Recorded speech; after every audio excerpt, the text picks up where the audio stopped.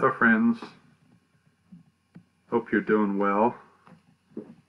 I've been thinking about a new study series to publish by way of a live broadcast, since we did the one on the most important week in the history of the world. Several have expressed an interest in maybe doing some more, and I've been thinking about that for a few days. Not that we're going to do a video every day, but I'd say more than once a week with what I've got in mind. And this will be partly for the local church here, the Lancaster Church, but also I'll publish it at times other than normal church meeting days. So once we get back to hopefully soon regular meetings as far as Lancaster Church people. For instance, on Wednesday nights we were studying the Holy Spirit. We were in the middle of the story of a study of the Holy Spirit, and we'll get back into that once we can meet again, which again I hope is soon. But this will continue. There will be several videos in the series that I have planned, but it'll be on video. But I know there's a lot of people outside of our church family that are watching these from different areas, so thought we might provide something.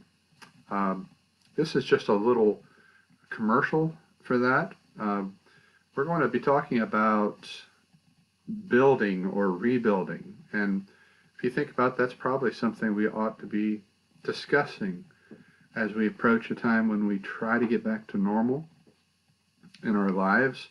We might well be thinking of building or rebuilding things.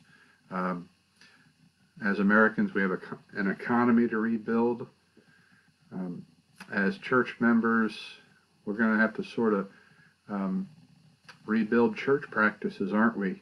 And maybe do some things differently for a while, but just get back in the habit of assembling and all those things. It's not going to happen instantly. We've been out of practice for a while, haven't we?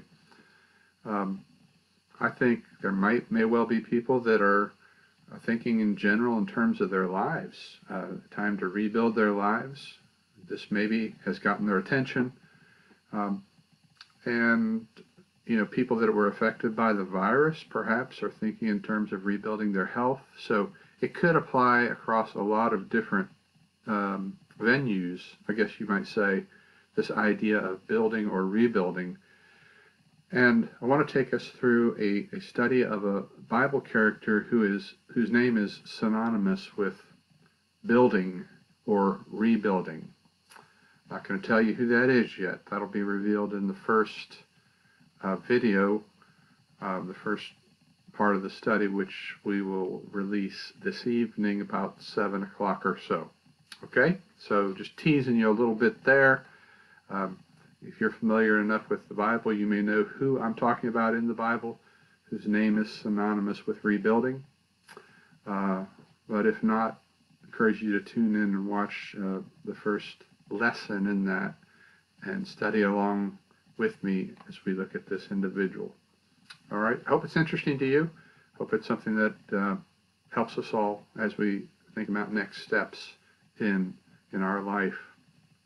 Hope you're well in body and in soul and in spirit, and that I'm getting through this time well. And we'll be back in touch with you soon. God bless you.